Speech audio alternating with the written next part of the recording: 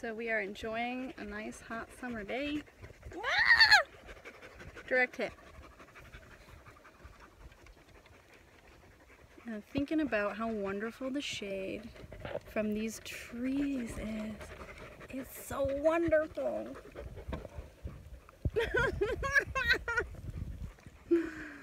Okay, let's paint some trees today. What do you think? This is my sketch. I want to keep it super simple with trees and a little moon and some sunset colors. So you can get these stickers basically at any grocery store. And this is how I'm going to do my moon. So here's my trick. Get a pencil or a pen and take one of the stickers, overlap it with another to get kind of the size moon you want. And I will just trace it. Take that one off. Now this one is the shape of a nice crescent moon. I try not to touch the sticky part so it sticks better. But then I'm gonna cut this out. And then I have a sliver moon sticker.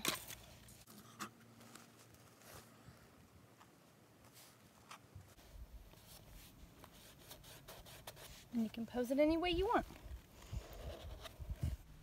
Using a nice big brush, I'm going to start with the lightest color, which is my pink.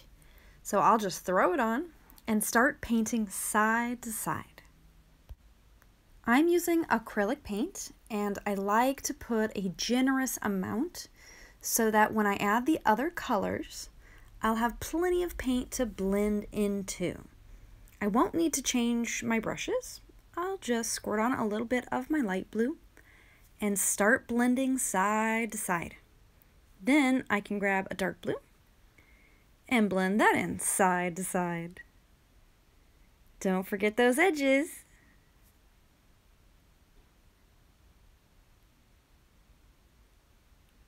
Nice. So now using a brand new clean brush, I can start blending down at the bottom, slowly heading up to the top.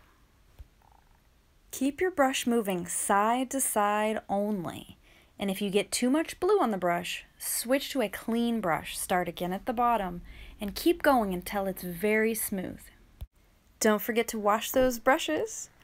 I push down to the bottom of the bowl, and that works really well to get all the paint out of that brush. Okay, now I'm going to take my black and start by making the ground. So this could be bumpy, smooth, any way you want. Could be a wild, crazy cliff. Could be a flat desert. What will it become? Go a little higher here. And maybe higher again. Just to be a little more interesting. So I've got some other size brushes here. I think I might do the wedge or the teeny tiny one. And you can just scoop up the black that's here. I do like to do the trunk of the tree first. So I'm going to load this up, kind of tamp it on one side, tamp it on the other, try to get it real thin. And I'm going to start with one really tall tree right here, I think. Yeah.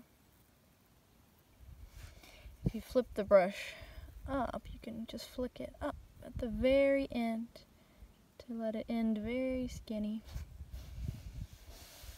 Now that is just the trunk. Here's where it gets interesting. I'm going to start with teeny little dots and dashes near the top. And as I head down, they can get a little bigger and a little bigger. I'm trying to make them fringy, like jaggedy and wild and complicated. And I'll take it all the way to the bottom.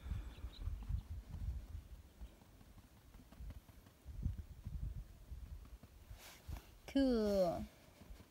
Love it. Alright, so let's give it some friends. How about a little one here?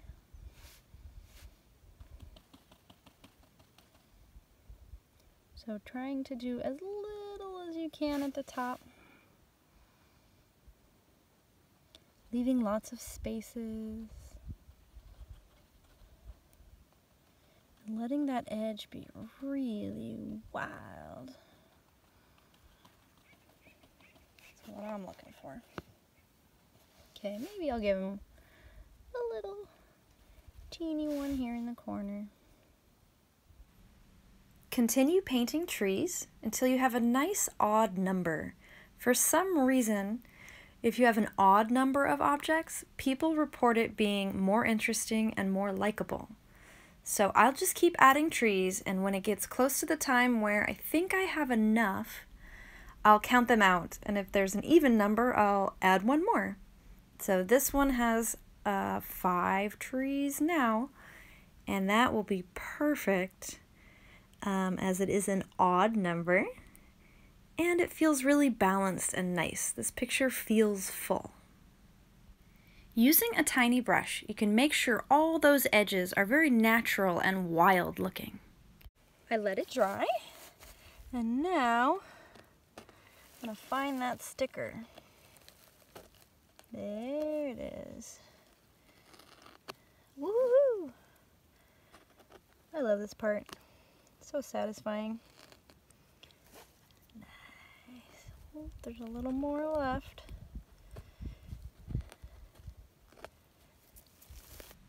Thanks for watching, and I do hope that you give this painting a try.